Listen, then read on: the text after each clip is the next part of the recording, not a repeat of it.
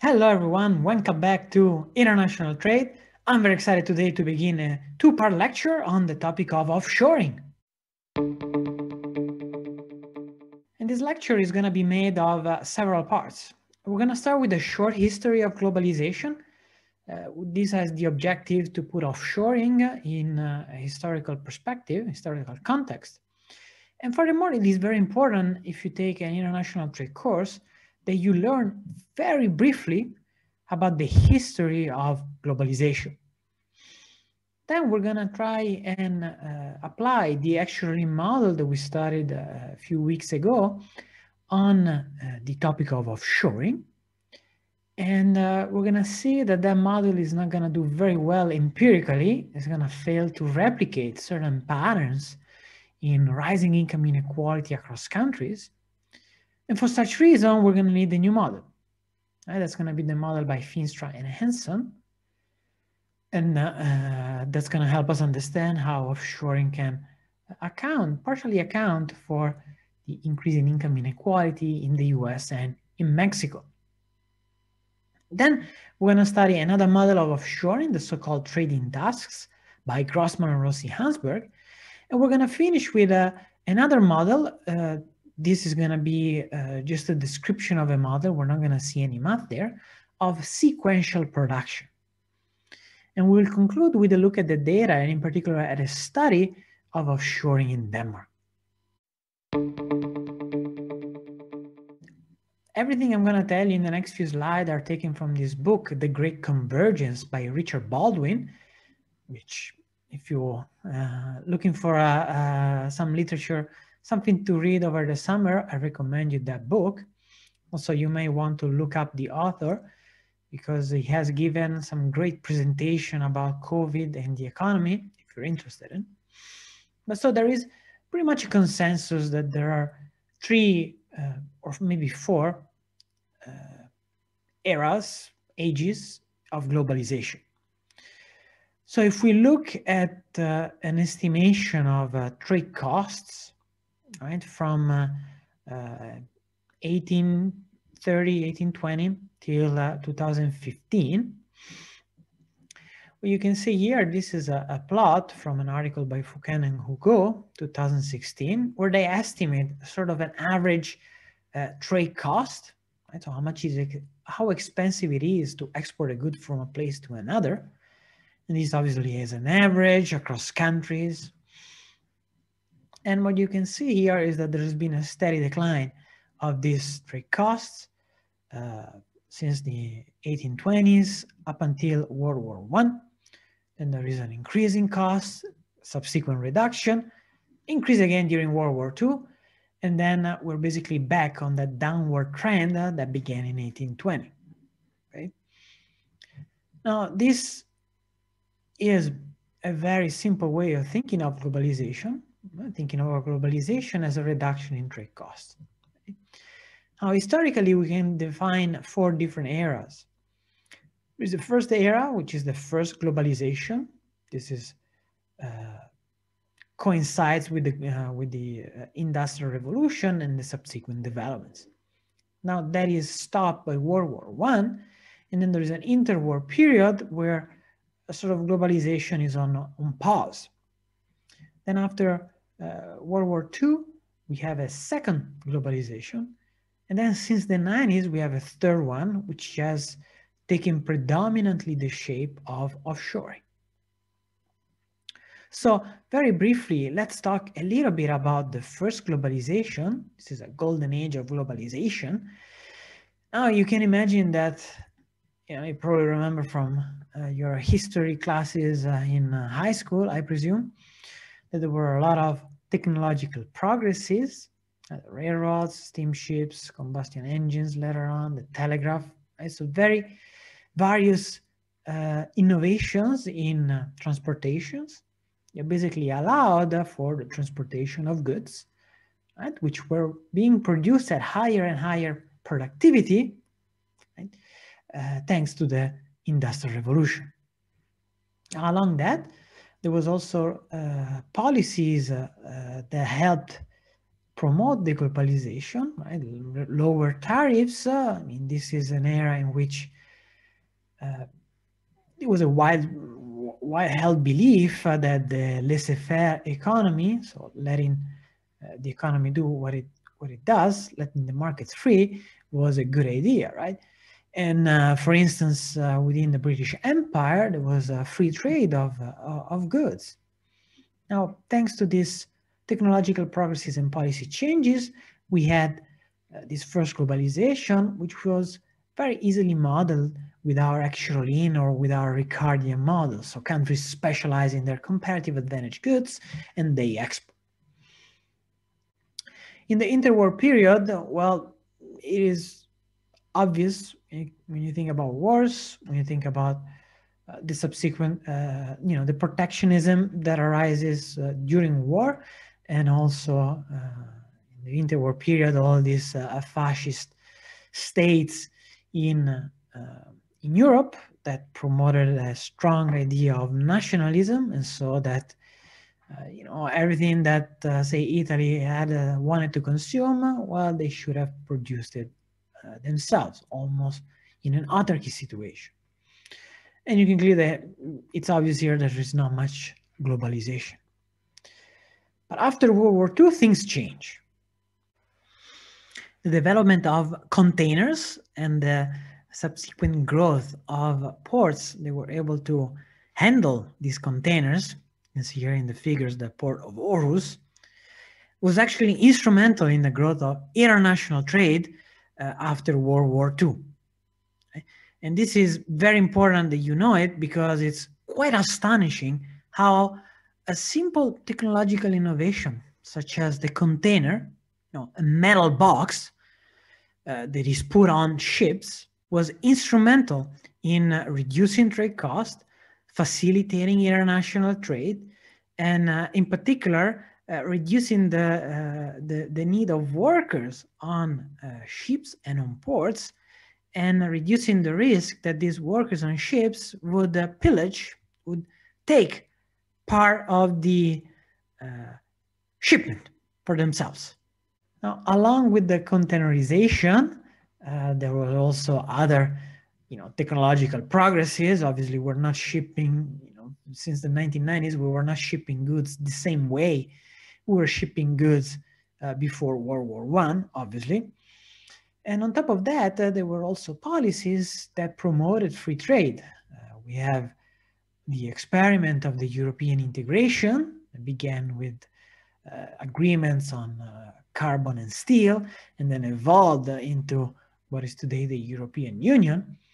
And then it was also the General Agreement on Tariffs and Trade, which became in the 90s the WTO, which promoted reduction in tariffs worldwide. And again, this promoted trade, we're going to see that part of this trade will be explained very well by models that we're going to study in a week.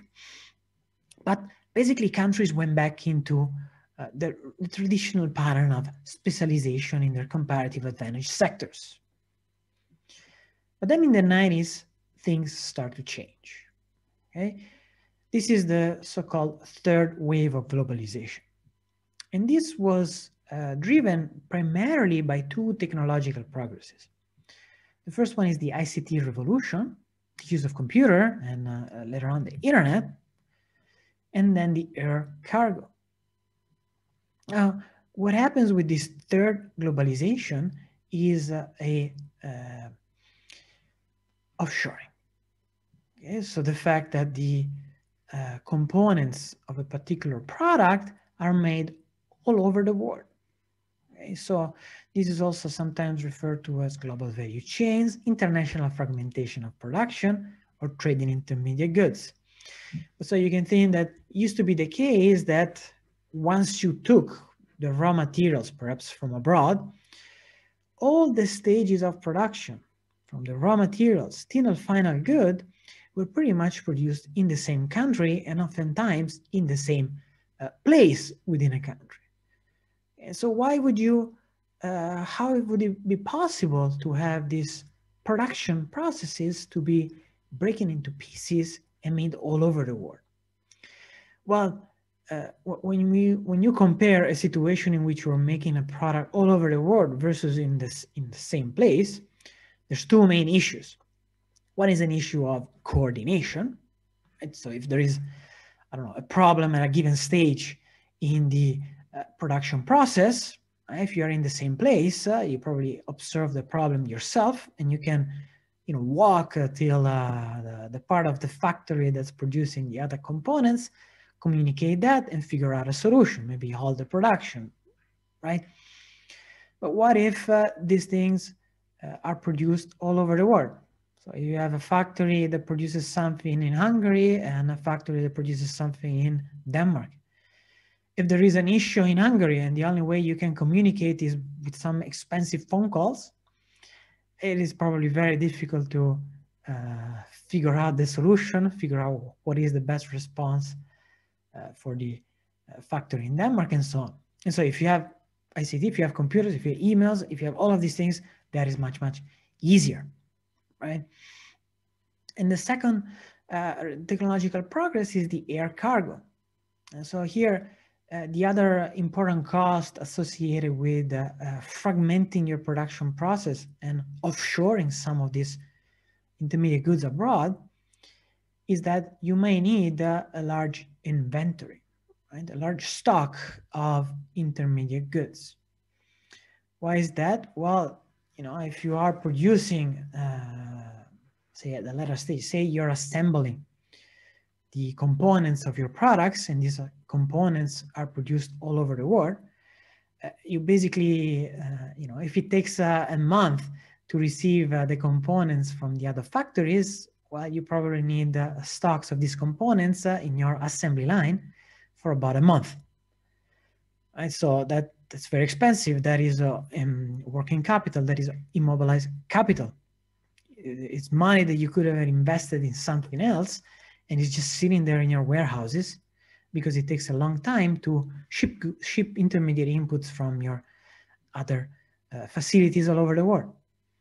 And so what the air cargo does, this is the shipment of intermediate goods via plane, that makes the shipment of intermediate goods very, very fast.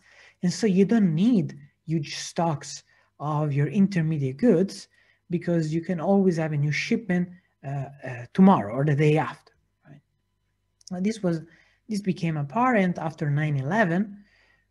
There was basically all transportation by air was shut down in the US, and that actually caused huge problems in the automotive industry that was relying on intermediate inputs that were delivered by plane.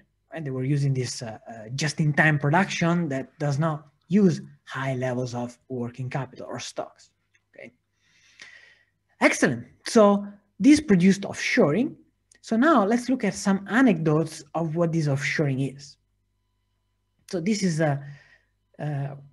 perhaps the most famous example, or one of the two most famous examples of offshoring.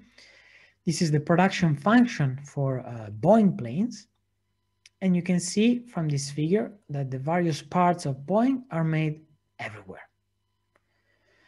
China makes something, South Korea makes something, Australia makes something, Japan, Canada. There's also some production in Europe, which, perhaps you may find surprising since Europe is more known for the production of Airbus. Right? Those are the two main competitors in the production of planes.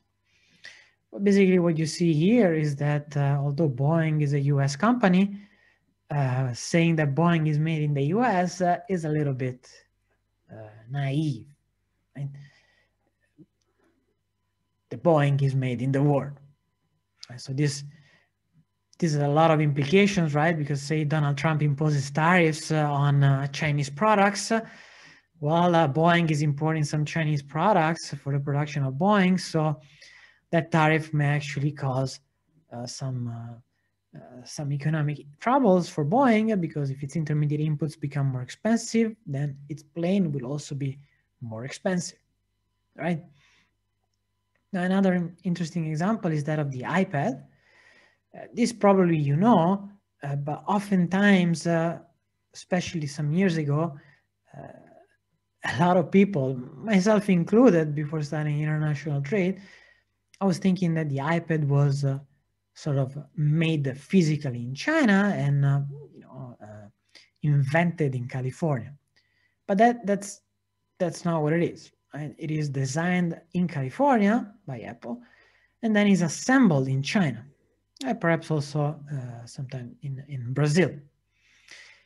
But what about the components of the iPad? Well, let's look at some big components here. Where are they made? Well, these are made, again, everywhere. You see that there's a lot of components are made in China, some in Taiwan, some in Korea. Notice here that Samsung, a competitor of Apple in final products, is actually supplying display modules for the iPad. You also have some Europe here, right? The PCB, which is the printed circuit board, is also made in Germany, and the parts of this sensor PCB, whatever that is, are made by ST Microelectronics, which is an Italian-French company. Okay, but so it's actually even more complicated than this, because if you look at one main printed circuit board, one of these big components, there's actually a ridiculously large number of small components that make this component that are made by different companies, Samsung, Texas Instrument, Broadcom, and presumably made in different places. And so you can see here, this is quite remarkable. There's a very large number of components that are made everywhere. And it's actually quite remarkable that this very complex production function, which, again, think about it, it involves people all over the world, different backgrounds, coordinated somehow by Apple or by some producers, right? And it all works out, and we have the iPads. Okay. Now, the last anecdote here is something that I really like, because offshoring does not only involve these complex products such as airplanes or iPads, it also involves canned tuna. So this is showing you the various stages of production of tuna. After you fish it, you process it into frozen pieces, you do some pre-canning processing, and then you can it, you distribute it, and you consume it. And basically, you can see here there are some, they fish tuna in the Pacific. They do some canning process, processing the tuna into frozen pieces in the Pacific directly. Then they move to Southeast Asia. They do there some pre-canning and canning processes. Then they move to the US, where they do the distribution and the final consumption. But you can see here that that is just one sequence of stages, but you can see they can also be made in different places. Okay? They can be made in Central America. The process can start in Central America, go to Europe, and then go back to the US. So suppose that we have two countries, two factors of production. We're not going to look at capital and labor anymore. We're going to look at low-skilled workers and high-skilled workers. Also because you can think at, again, think about the iPad production process. If you just think about the design and the assembly, of course, perhaps there are some different in the types of capitals used, right? But the main difference is that there is the design of a product that mainly involves high-skilled workers. It's high-skill intensive, in other words. And the assembly line requires relatively more low-skilled workers. So we're going to think that there are two intermediate inputs, right, which combine the high-skilled and low-skilled labor. And then these intermediate inputs are assembled together in a final good. Right? So this is really just a relabeling of the actual model that we saw a few weeks ago. The intermediate inputs are the two goods that in the actual model we were talking about. And the final good that we have here, YN, is nothing else but the utility of the consumers that we had in the actual model. okay? Okay, so of course we're gonna have perfect competition, but so suppose that, again, good one is high skill intensive, the home country is high skill abundant, so perhaps this is the US, and a good one is the design of a product, the research and development activities associated with it. If we go from autarky to trade, what is supposed to happen? Well, in terms of specialization, obviously the home country will specialize partially in the production of the high skill intensive input, research and development, and the foreign country, say Mexico, will specialize in the low skill intensive input, assembly. Okay? This is going to be a good thing overall, because that means that you get more output of the final good, right? But then there's going to be, by the Stokes-Samuelson theorem, there will be some distributional effects. And in particular, the relative wage of high-skilled workers will increase at home and will decline abroad. So high-skilled workers will be better off in the home country, and low-skilled workers will be better off abroad. So let's see if that is indeed the case. So how can we measure high-skill wage and low-skill wage? Well, a coarse way of doing that is to look at manufacturing sector and then compare the relative wage, obviously this is an average, of non-production workers to production workers. So non-production workers are the workers that in manufacturing are not directly involved in production activities. So who are these people? Well, the managers, right? White-collar workers.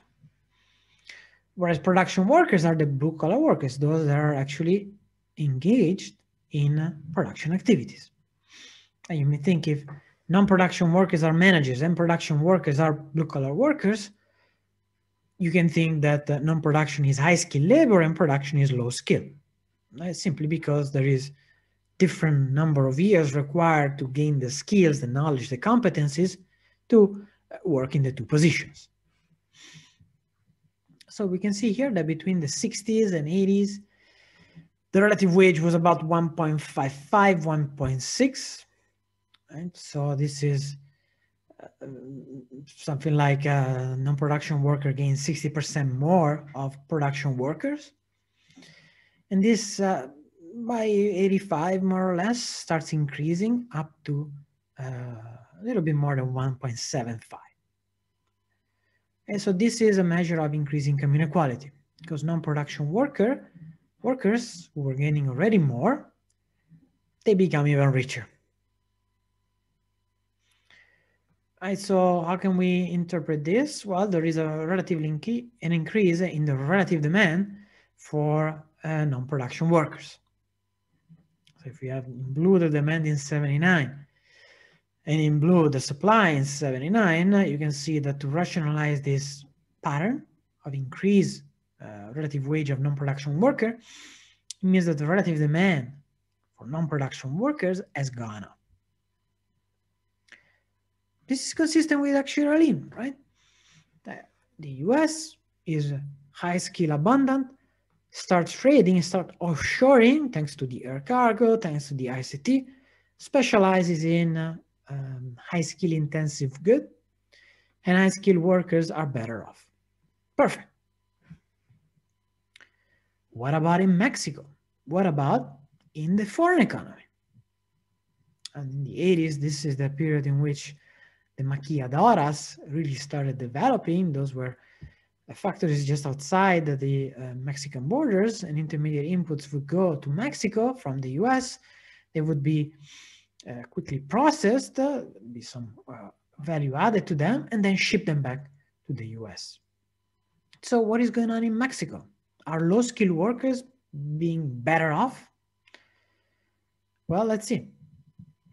Again, here we have relative wage of non-production workers to production workers in Mexico. You see here they start at a relatively high level of 3. So say managers earn 3 times more than blue-collar workers in 64. Then there is a decline in this measure. But then by 85, when we started this analysis, the relative wage of high-skilled workers increases. Ha. So the actuarial model is wrong. Oh my God, what are we gonna do? Right? High-skilled workers are getting richer, the relative wage is getting higher, both in the US and in Mexico. But the actuarial model would predict that only high-skilled workers in the US would be better off, and high-skilled workers in Mexico should be worse off, as Mexico specializes in low-skill intensive goods. So is trade now responsible for the rise in income inequality, since our model does not match that? Well, that is the answer that a lot of people in the 90s had. It wasn't about trade, it was about technology. And so the 90s are also the years of the computer. And you can think that the computer is a skilled biased technological change. In other words, is a technological change that discriminates between workers, that increases the productivity only of a particular group of workers.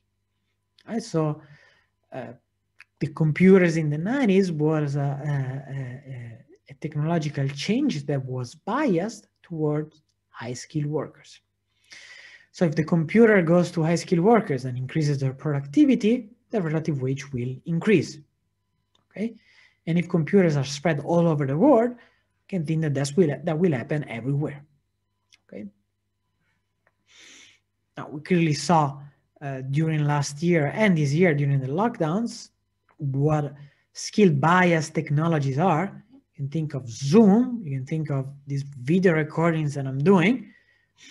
This is a technology that increases my productivity, right, relative to a scenario in which I don't know how we could have done any lectures. I probably would have just phoned you if this lockdown happened in the 80s. I don't know, right? But obviously, Zoom is a technology that increases the productivity of high-skilled workers, allows me to do the lectures, allows managers, finance people, engineers, software developers to meet online, but it does nothing for the productivity of low-skilled workers. Right? Simply because you cannot do a lot of low-skill activities on Zoom. You cannot do deliver food. You cannot be a waiter. You cannot cut hair. You cannot do any of those sort of low-skill activities. Okay. Now here's a quick example of a skill bias technical change that we all know, which is the ATM. Right? Before the ATM machine, the only way to get cash was to get inside the bank to the bank tellers and ask them for cash. Now there is a machine that does that. And what was the result? Well, this is data for Denmark. That's why I'm talking about it. And it's exactly in the period that more or less we're looking at, 94, 2014. As you can see, the number of bank tellers has been declining because they've been, their activities have been automated by the ATM. So that means low-skilled workers, in this example, bank tellers, are going to be worse off.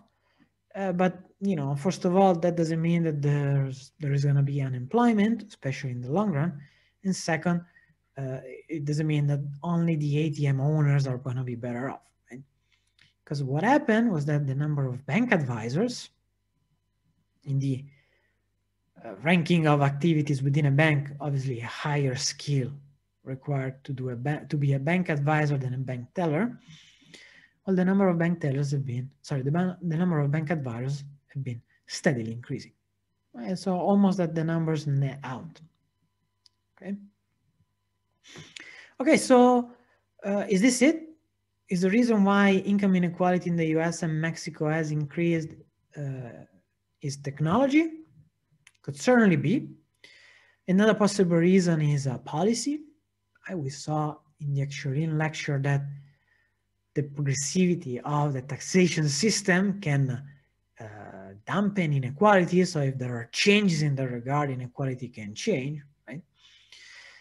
But overall, it really looks like international trade is not responsible for what was going on in the US and Mexico, or at least until Feenstra and Hanson in '96 came with their model of offshoring and with their evidence. We're going to have two countries again, home and foreign. We're going to have a continuum of inputs to produce a final good. Okay? Why a continuum? Well, just because analytically that's much easier than using a discrete, arbitrary number of intermediate goods. Now, these inputs are indexed by z from 0 to 1. Okay? You know, if you have a lot of intermediate inputs, like in the iPad, well, it's not such a crazy idea to think that they can be approximated by a continuum. Now, all of these intermediate inputs need to be produced. We're going to have three factors of production. Skilled workers, denoted by H, wage Q. Where in the newer version of the textbook, they use WH, but if you use the older version, they use Q. So that's the notation that we're going to follow here. Unskilled labor L is paid the wage W. And then we're also going to have capital, which is paid the rental rate R. Capital is not that relevant in this particular setting, okay? All factors can move across the inputs, but they cannot move across countries. Now, what is the technology? Well, the technology is going to be represented by unit costs, like in the actual limb model. So there's going to be a skilled labor requirements for input Z and an unskilled labor requirement for input Z. So AH is the number of workers you need to produce 1 unit of input Z, and AL is the number of low-skilled workers you need to produce 1 unit of input Z. We're going to rank order intermediate inputs Z by their high skill intensity. In other words, we're going to assume that we're going to make sure that input Z's are ordered from 0 to 1 so that the ratio AH over AL is increasing in Z. So that the relative number of high-skilled workers per low-skilled workers is increasing in Z. Now, what does that mean in practice? Well, typically, when we think about the production of a process, chronologically speaking, you use first research and development, you produce the components, then you assemble them, and you finish with the marketing and sales activities. All right, so that's the activities that are ranked by order of production. What we're going to do in this model is rank them by high skill intensity. So you can think that we start with assembly, the most low skill intensive activity. Then we have component production, the sort of a little bit more high skill intensive, marketing and sales, and R&D. So these are the intermediate inputs that need to be produced. You need 1 unit of each intermediate input, and then these things are combined together, or sort of assembled together in the home economy. What are the unit costs equal to? Well, we're going to assume this functional form, where the cost for intermediate input Z, which depends on the factors of prices, we're going to have a B, which is just a shifter. You can think of it as the inverse of total factor productivity. Then we have this sort of Cobb-Douglas aggregation of the labor costs to the power of theta and the rental on capital to the power of 1 minus theta. And the labor cost is simply the summation of W times the labor requirement for low skills and Q times high skill labor requirement. It's going to be the same technology across countries.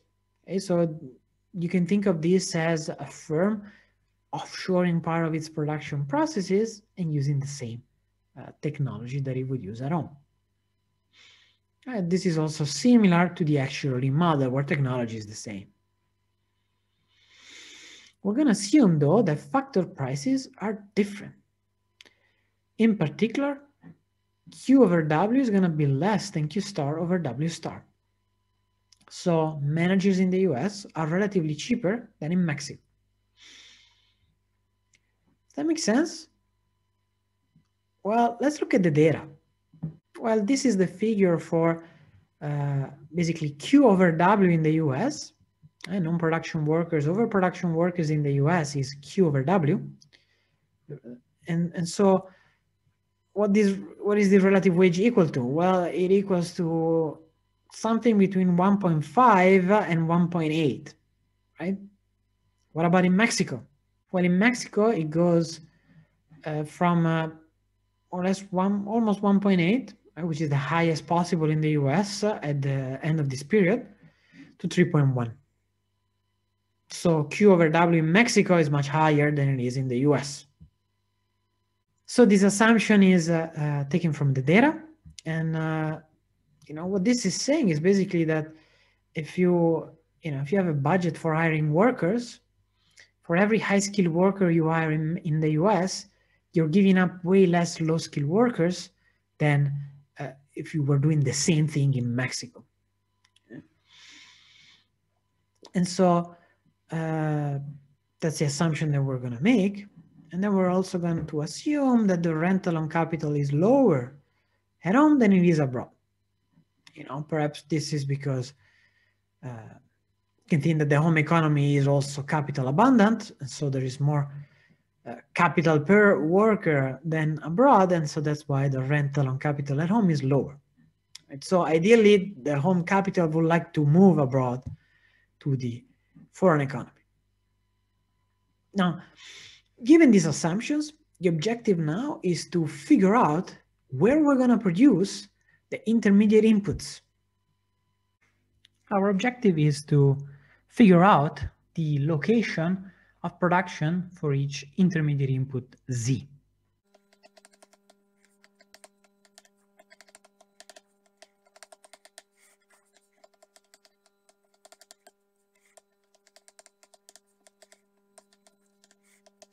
Now, this is fairly intuitive. We have to compare the unit cost per input Z and in the two locations, home and foreign. And if the unit cost is higher in the home economy, well, then we're going to produce the intermediate input abroad and vice versa. So if we think in terms of ratio of unit costs, we can write that if the ratio of unit cost, home versus foreign, so C of W, Q, R, Z, divided by C and W star, Q star, R star of Z is greater than 1, well then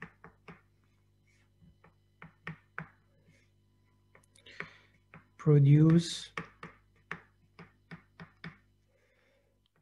Z in the foreign economy.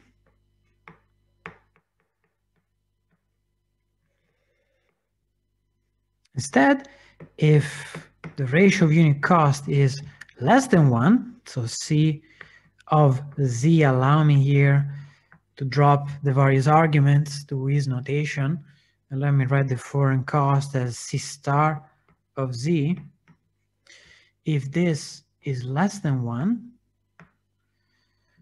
then we produce Z at home.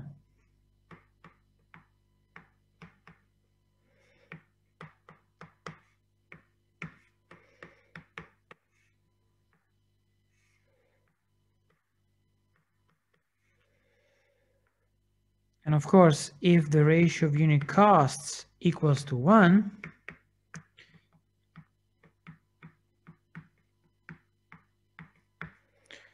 well then we are indifferent.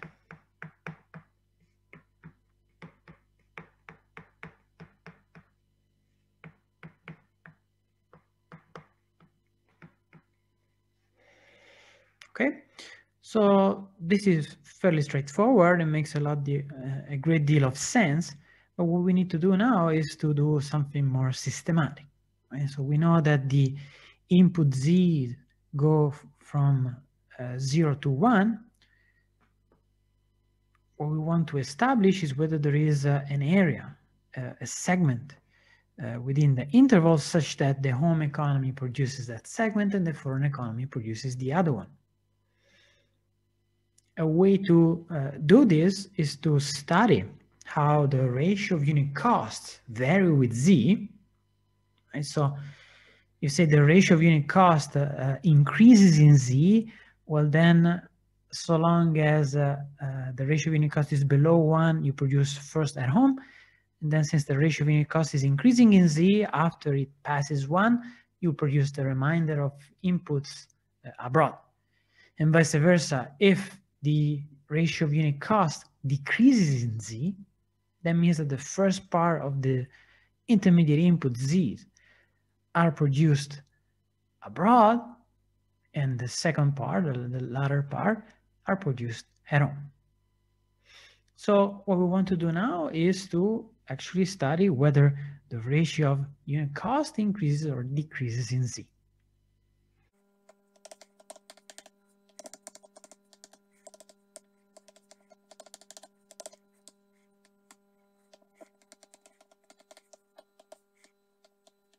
So whether the ratio of unit cost is increasing or decreasing in z. So whether the derivative of the ratio of unit cost with respect to z is positive or negative.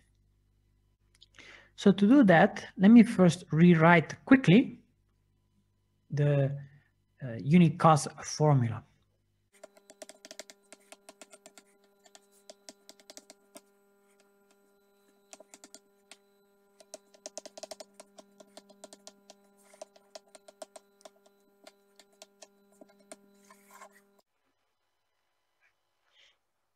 Now, the first thing we want to do is to take the ratio of the two unit costs.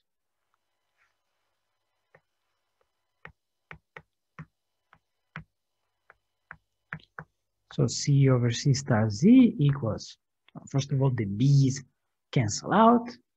And then we have this long ratio of AL ZW plus AH ZQ.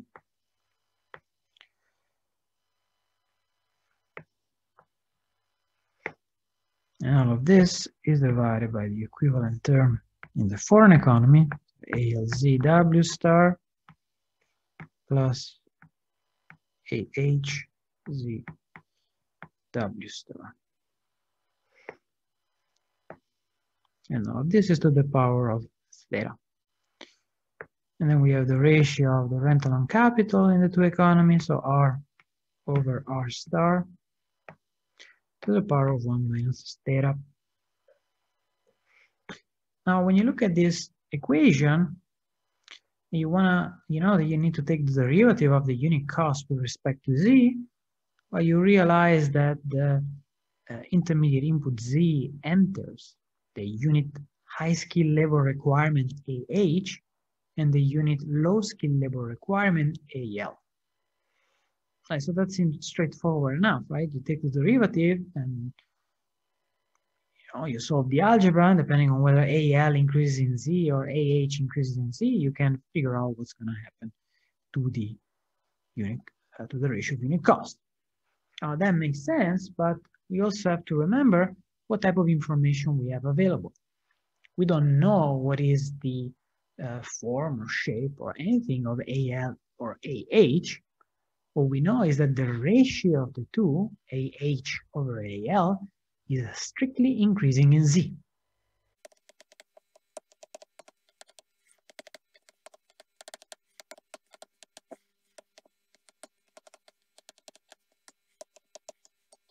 What this is saying is that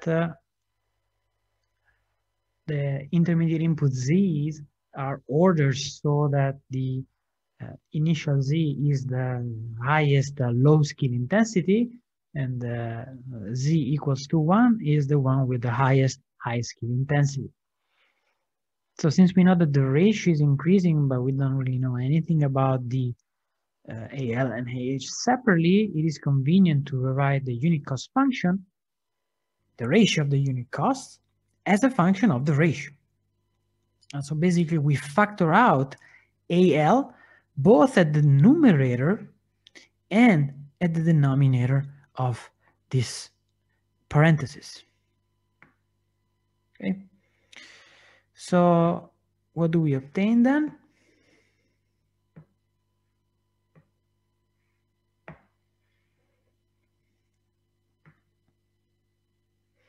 Well, we obtained that the ratio of CZ over CZ star, C star Z, equals W plus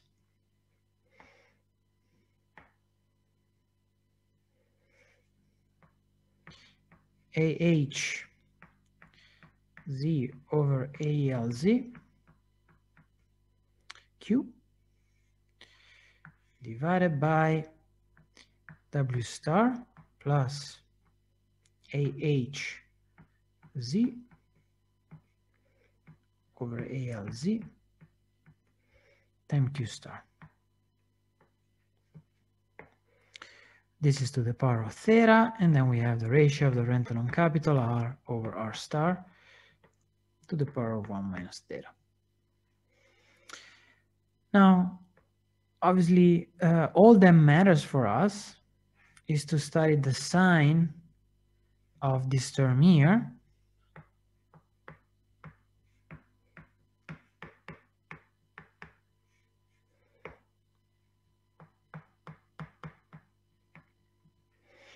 And so that's what we're going to do now. We take the derivative of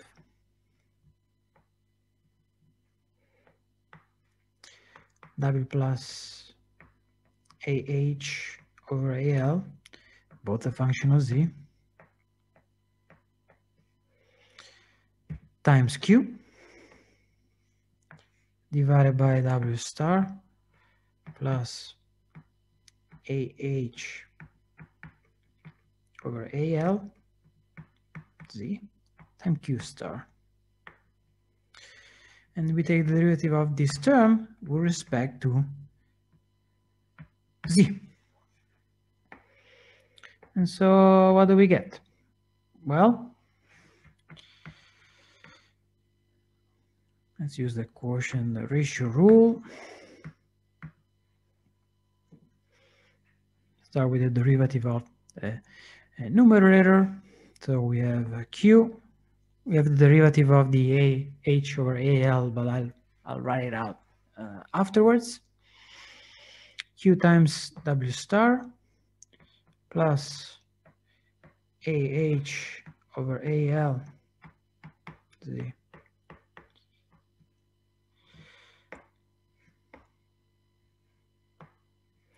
Q star. And then we have minus WQ star minus AHZ ALZ Q star. All of this is multiplied by the derivative of AH over AL with respect to Z, and all of this is divided by the denominator to the power of 2.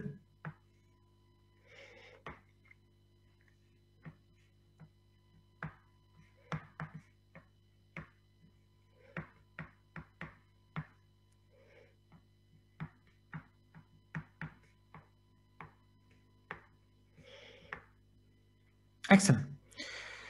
So when we look at this formula, what do we obtain is, well, these terms cancel out. And so we can rewrite everything as follows.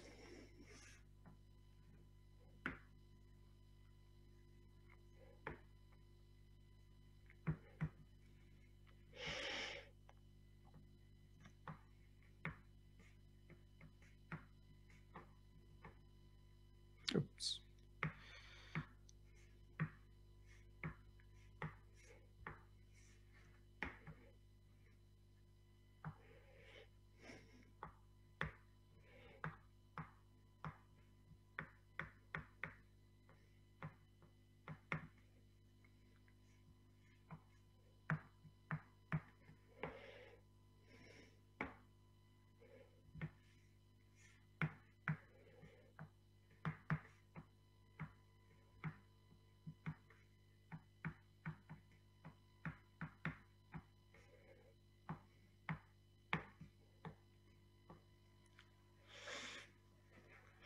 And so what do we have here?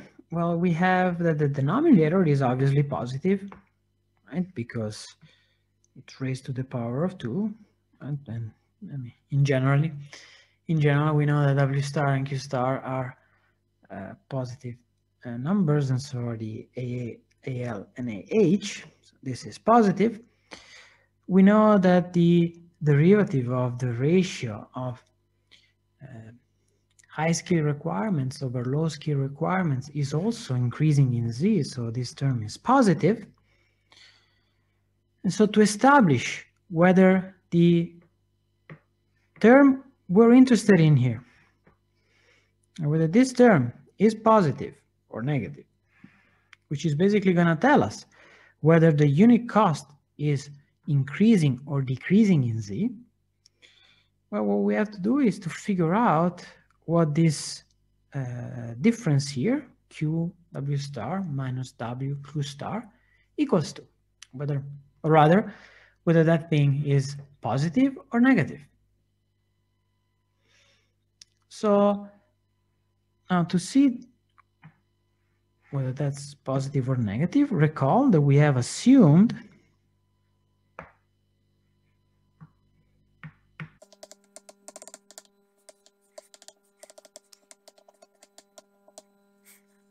right? So we assume that the home economy relative high skill wage, Q over W, is less than the relative high skill wage in the foreign economy.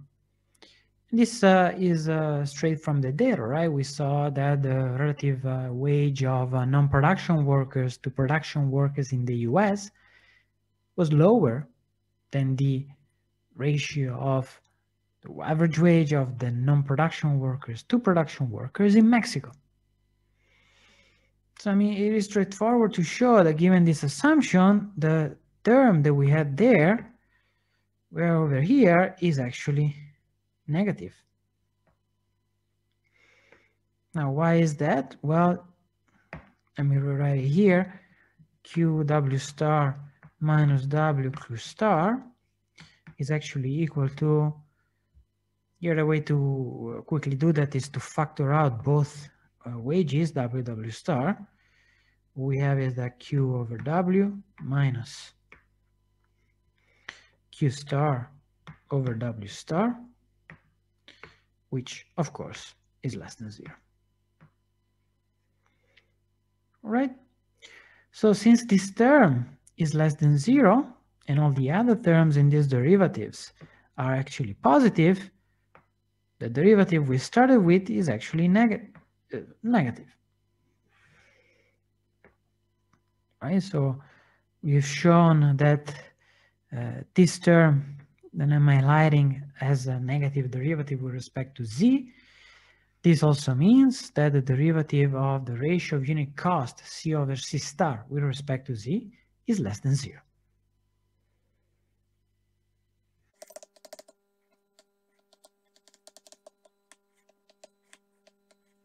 So this means that the initial activities are such that the unit cost is higher in the home economy than it is abroad. And then as we move along the ranking of intermediate inputs, those become cheaper and cheaper to produce at home. I mean, this makes sense, right? We said that the home economy has a relatively lower high skill wage relative to low skill labor relative to the foreign economy.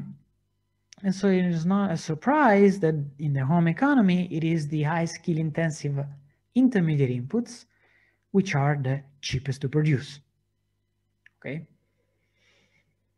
And so we can actually draw our ratio of unit cost on a plane in which the horizontal axis is z,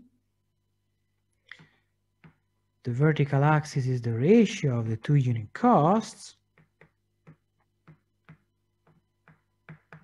So what we have here is some declining function from 0 to 1.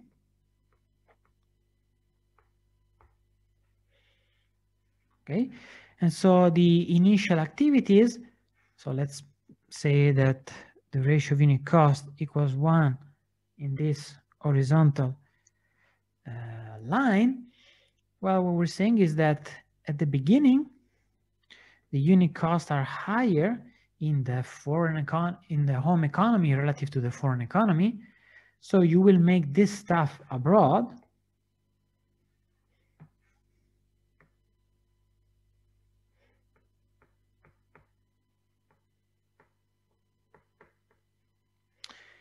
Whereas at the end of the ranking of intermediate inputs, where we have the most high skill intensive inputs, well, in the case the unit costs are lower at home than they are abroad, and hence you will produce that at home.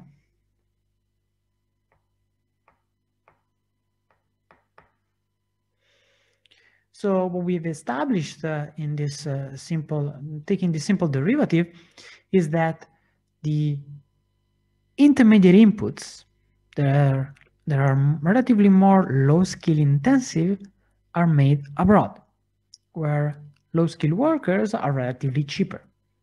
Right, that makes sense. Similarly, the high skill intensive activities are made at home, where high skill workers are relatively cheaper. Here we have the same figure on the slide. We have this declining function of the two unit costs, the ratio of the two unit costs, where the function crosses the horizontal line at 1. That is the case in which the two unit costs are equal to one another. Here there is a borderline intermediate input z prime, which such that from 0 to z prime, intermediate inputs are produced abroad, and from z prime to 1, intermediate inputs are produced at home. Now, what if there is an increase in offshoring? What does that mean? Well, that means that the relative cost curve is going to shift to the right. Why is that? Well, a way to think about it is that all of a sudden we allow for capital to move. If capital moves from home to foreign, because at home it has a lower rental rate and abroad it has the higher rental rate, you can think that by going abroad, it reduces the marginal product of capital, it increases the marginal product of the other factors, but by reducing the marginal product of capital, R star declines, and therefore you're going to reduce your unit costs, okay? Now, you don't need to worry too much about that, because in this model, really, what we care about is to study what happens when z prime increases and goes from z prime to z double prime. This is an increase in offshoring because foreign used to produce from 0 to z prime and now produces from 0 to z double prime. Home instead shrinks its production in that it used to produce from z prime to 1 and now it produces from z double prime to 1. So what does that mean for the high skill intensity of the two countries? And so for the average high skill intensity of the intermediate inputs produced in the two countries. Well, inputs become more skill intensive in the foreign economy. And that makes sense. I mean, you used to produce from 0 to z prime. Now you add a bunch of intermediate inputs which have higher z, so they have higher high skill intensity, so it makes sense that the average high skill intensity of the foreign economy increases. But what I claim here is that this also occurs for the home economy. And this is the twist. This is the key difference with the actual model. In the actual model, what we would have had is that one country becomes more high skill intensive and the other becomes low skill intensive, right? So because they shift their production towards one country the high skill intensive input and the other the low skill intensive input. But in this case, that doesn't happen. Both countries become, the production in both countries become relatively more high skill intensive. And you can see the home economy that basically the home economy used to make from Z prime to 1, and now it's given up a bunch of intermediate inputs which are of relatively low skill for the home economy. And the home economy is left with producing only the highest high skill intensive inputs. Right? So inputs become more skill intensive on average in both countries. If you think about it in terms of tasks, in terms of this representative inputs, used to be at Z prime. When we move to Z double prime, basically what's happening is that you shift marketing and sales to Mexico. Mexico used to make only assembly and components. Now it also does some marketing activities, which is relatively more high skill intensive. And so production in Mexico become relatively more high skill intensive. The home economy instead gives up marketing and sales. But since the home economy was producing marketing and R&D, and is now left with just R&D, the average high skill intensity of the home economy has also increased. So if the high skill intensity increases in both economies, if you need to produce intermediate inputs which relative to before are on average more high skill intensive, well, you're going to need some high skilled workers, right? So your demand for high skilled workers increases in both countries. What does that mean? Well, here we have the plot at home and abroad of the relative demand for high skilled workers, d of Z prime, because it's a function of the borderline input Z prime. And here we have an inelastic supply. So what we have here? Well, if you can see here that I'm drawing it so that the relative wage of high skilled workers is higher abroad than at home. If Z prime increases, both countries become more high skill intensive, at least their production, because they start producing relatively more on average high skill inputs. You need high skilled workers in both economies, so the relative demand for high skilled workers increases, and so the relative wage of high skilled workers increases in both economies. Excellent. This is what we were looking for.